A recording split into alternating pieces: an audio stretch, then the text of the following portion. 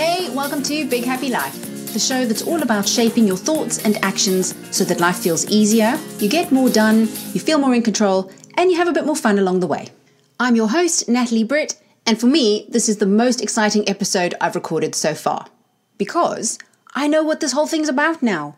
In episodes 1 through 14, I've been talking to you about things I hope you found interesting, things I certainly always have found interesting, but I didn't really know where I was going. There wasn't a central point that each episode was aiming towards. And you probably felt that in the way the topics kind of bounced around in different directions. But something really big has happened. At 1:09 this morning, I woke up and it was there, the answer. Big Happy Life is about creating flow. Imagine you're swimming in water where the tide gently flows alongside you, flows with you. And think about how much easier that swim is than when the water is still, stagnant, or flowing against you. In life, that flow is created by our habits. It's created by our habits of thought and our habits of action. If everything in our life is about our habits, then some of our habits are going to flow towards our goals, and some of our habits are going to flow against them, which makes the swim that much harder. So Big Happy Life is about identifying and implementing the habits that create flow in the direction of your goals. If you're like me, you have worked damn hard to create the life you currently have.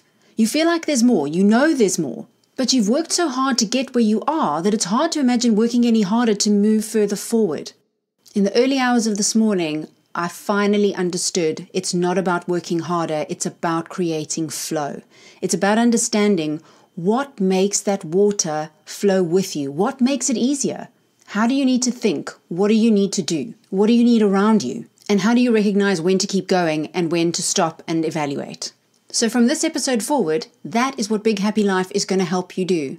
Work out the habits of thought, the habits of action that are going to make your life flow so you don't have to swim so blooming hard to get where you want to go. The first and most important observation I've made through my own experience and my learning, particularly in this last week, is that it's better to think of yourself as a team than it is to think of yourself as an individual. And what I mean by that is, if you think about your conscious mind, your subconscious mind, and your body, we think of those things as being all part of the same individual. But again, if you're anything like me, then those parts do a fair amount of fighting, and they don't communicate particularly well with each other. And I don't know whether many of us stop to think about those things as separate entities with separate strengths, in much the same way as we would team members at work. When you think about really high-performing teams in a workspace, you probably would think about people who respect each other, listen to each other, pay attention to each other's needs, help each other to do their best. I'd love to know what your experience is with this, but mine is that when it comes to my conscious mind, my subconscious mind, and my body, whichever one is the strongest at the time is the one that wins out over the others, crushes the others. And I think about times I was at the gym and my body's going, stop, that hurts. And I'm thinking, shut up, you're being lazy, keep going. See, this is why you're fat. And then I'd end up injured and not be able to go to the gym for a couple of weeks. Or I've felt upset at work, or I've been upset at home about something, but I haven't said anything about it because another part of my mind goes, oh, for goodness sake, you're making such a big drama. Other people wouldn't make a big drama out of this. What's wrong with you? So this is what I mean. This is not the way we would treat a team member, at least not in teams that work really well together. And I think we treat ourselves this way because we fail to recognize that the different parts of us respond to different things in different ways. And we haven't really taken the time to investigate that. So when we start to get that discomfort rising from one part of ourselves that isn't happy, we shut it down, we squash it with whatever the other strongest part is at the time. And so it feels to me like the foundational piece has to be to stop and do a little bit of investigation, a little bit of self-discovery to understand what makes up Team You. And if we can bring genuine curiosity to that question and total acceptance, what would we find out?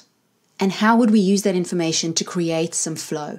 I'm certain that the keys to almost every aspect of our lives lie in the answers to these questions.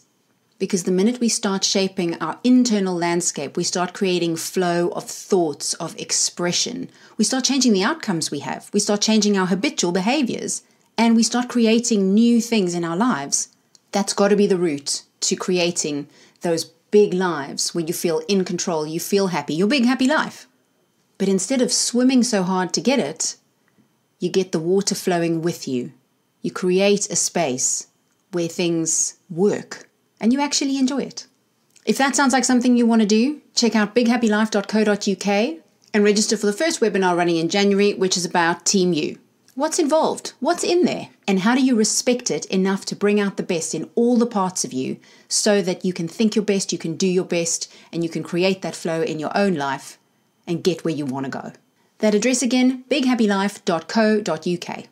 Register for January's webinar. I'd love to have you on there. If you have any questions, post them on the page, email me, let me know, and I'll either answer them in the webinar or I'll contact you directly.